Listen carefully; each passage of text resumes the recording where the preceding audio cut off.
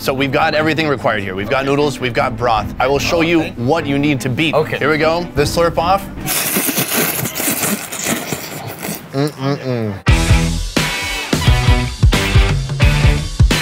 Tokyo, Japan. A stunning, stimulating, and seductive city. Modern, maybe even futuristic. Packed with people yet eerily quiet. Each block of this city is stacked with restaurants and winding alleyways ready to be explored. And with plenty of food to choose from, I plan on trying it all.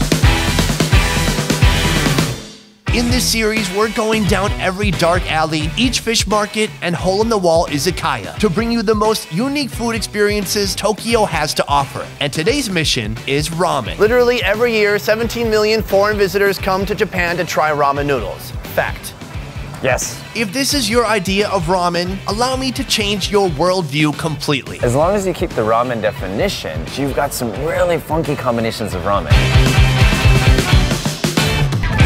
Here in Tokyo, the world of ramen has expanded past a quick lunchtime treat to an edible art form. I love the absolute attention to detail until it's done perfectly. I'm talking soupless ramen. I gotta say, this is probably my top 3 ramens ever. Ramen with super thick broth. Almost like a puree. That does not remind me of ramen at all. And even a black ramen. Black as night, darker than my heart. This is the lunch of my dreams. So put on your pants with the elastic waistband because today we're eating big in Tokyo, Japan.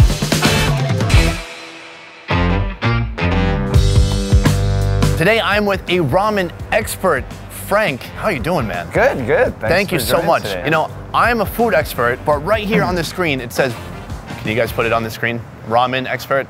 He won't do it.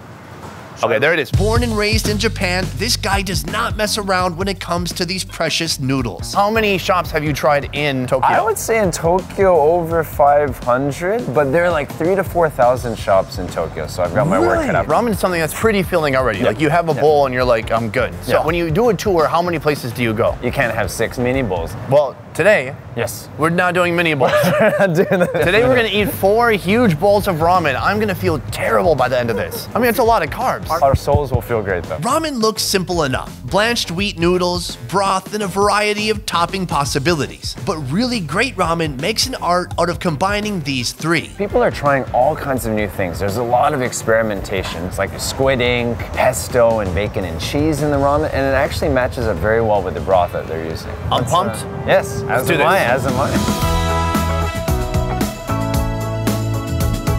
Our first noodly destination right here. That's the name.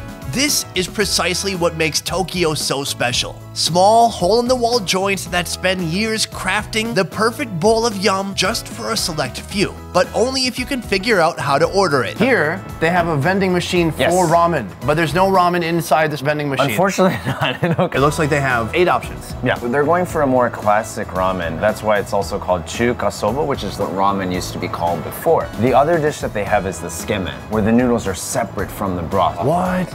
I thought that was illegal. I didn't think you could do that. Now it's legal. I think we should both go dry. When eating ramen, I want the noodle to be as firm as possible. Al dente, chewy, whatever you want to call it. And this stunning creation, locally called Tsukemen, delivers just that and so much more. Noodles in one bowl, rich niboshi broth with a complex smoky fish aroma in the other. When I get normal ramen, there's not this much noodle action on this side here. A ton of pork, eggs, everything is in here. Yeah, so we're literally just gonna be taking the noodles and you're dipping them into that broth. I'll demonstrate. Okay.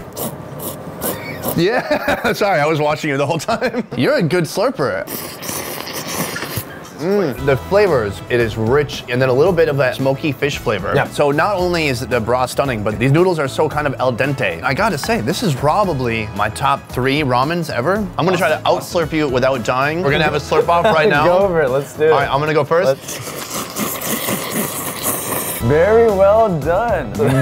Let's see it, homie. What you got? Yo, they call him Hoover for a reason.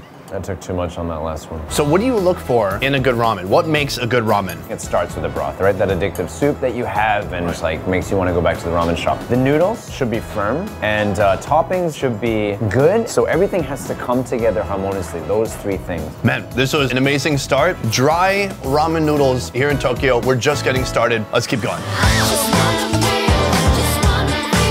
We have come to our second location. What's going on here? This is called Ramen Nagi BUTAO, and BUTAO literally means pork king. So as you'd expect, this is a porky broth. You'll notice just about every ramen joint uses these vending machines. It's quick, easy, and after the meal, instead of flagging down staff, you can just split. You may not always be able to read what you're ordering, but just aim for the most expensive one, usually on the top row and usually costing around 1,000 yen, about $10. While you're at it, you can even buy a drink. Is this whiskey? Yeah. Can you get whiskey through the vending machine? Even a child could do this and get whiskey. Yes.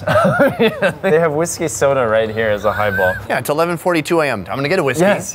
So what should we actually get? They've got a red, black, and green one. Red is a little bit spicier. The black one has squid ink, and the green one has basil, cheese, and also bacon bits. So very interesting fusion work. I want to try squid ink for sure. What do you want to get? I'll get red. All right, great.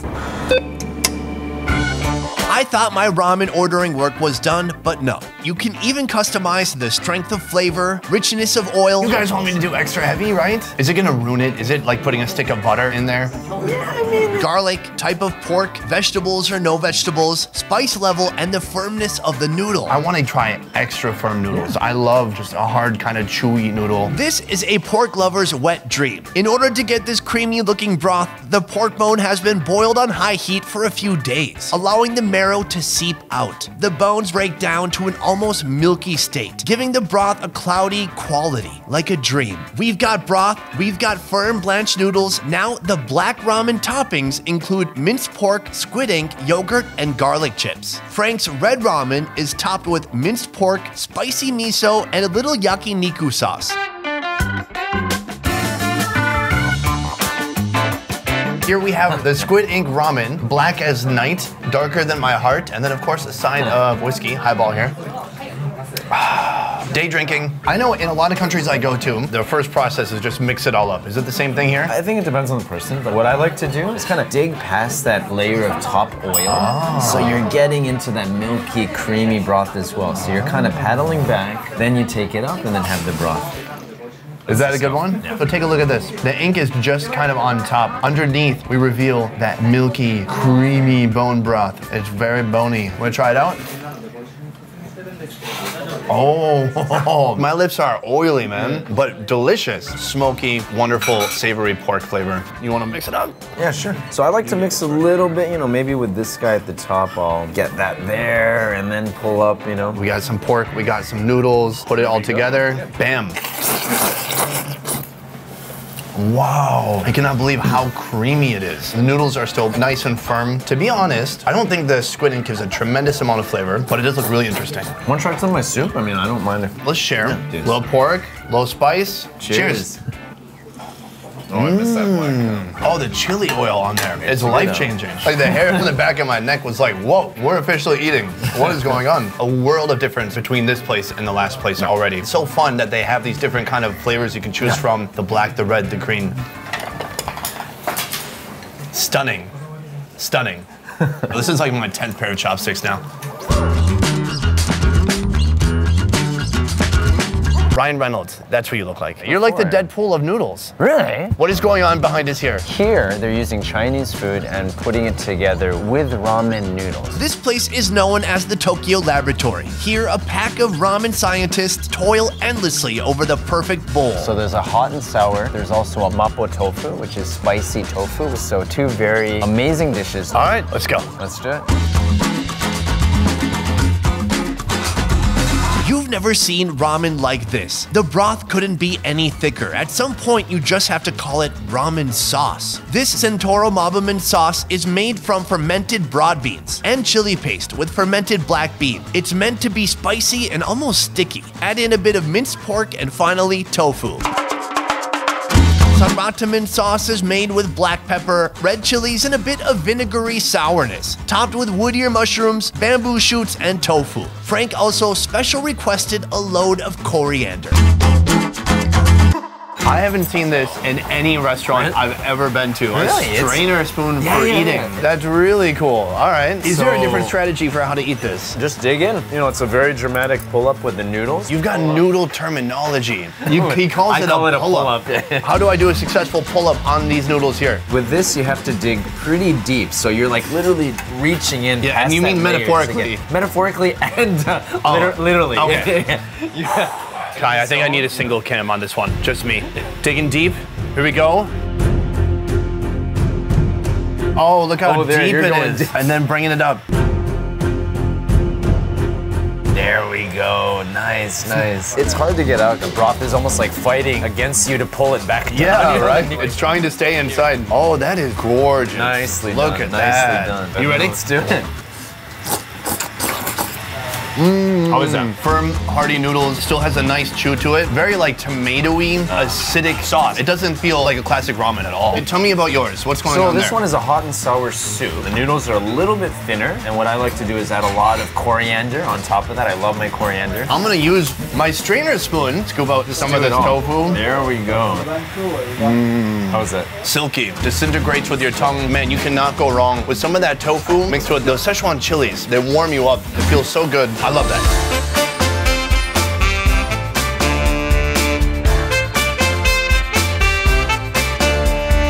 Location 4. Can you do the rest? I'm so full right now. So the next place is called Menya Fujishiro. They're known for a creamy chicken ramen. Very delicious, and we're going at the right time. It's a tiny little spot, as you can see. It's rumored that the chef here originally came from a fine dining background, and they specialize in thick and creamy chicken ramen. This style of ramen in Japan is known as paitan. Well, guys, it's gonna look like the picture.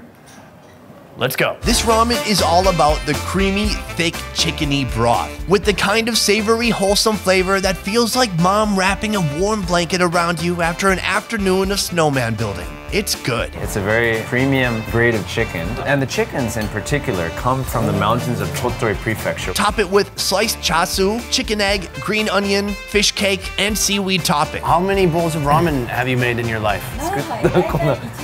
Ichinichi.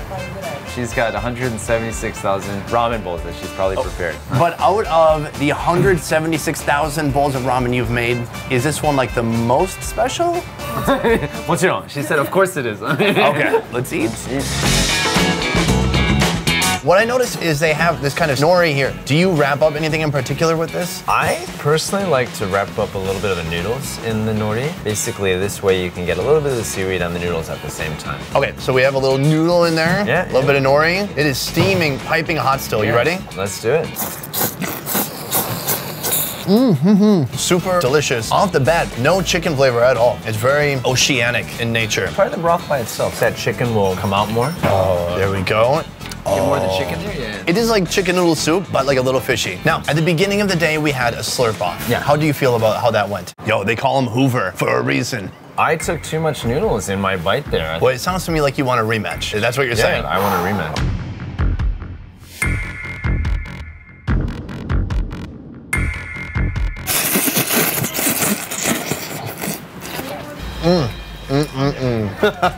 What you got? Here we go. That was pretty good. It was clean. You got them all in. It was like 7 slurps in a row. I think you won. Yeah.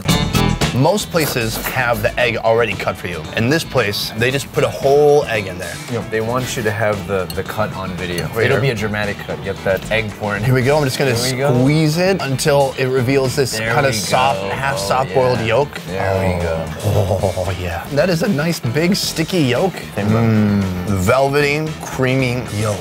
As you saw today, we ate so many different kinds. Like, it is pretty hard to go wrong with this dish. For me, I was always intimidated by the kind of vending machine ramen. I didn't get it. Everything's written in the local language. But after today, look for the most expensive thing. Should be around 1,000 yen. Put your money in, get your ticket, hand it over, and then wait to see what shows up.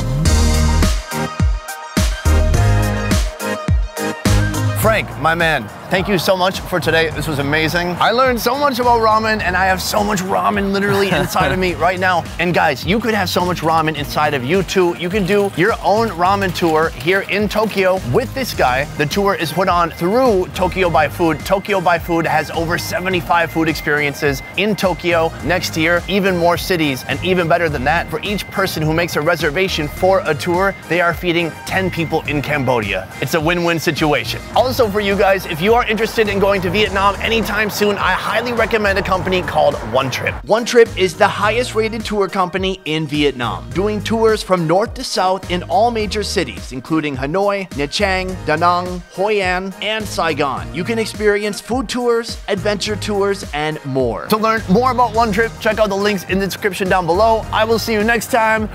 Peace. Nailed it. All right, let's get some more noodles. I'm just kidding. Yes, I want to die. Fifth stop. No, I'm done. I can have one more bowl. We are lost for the cause.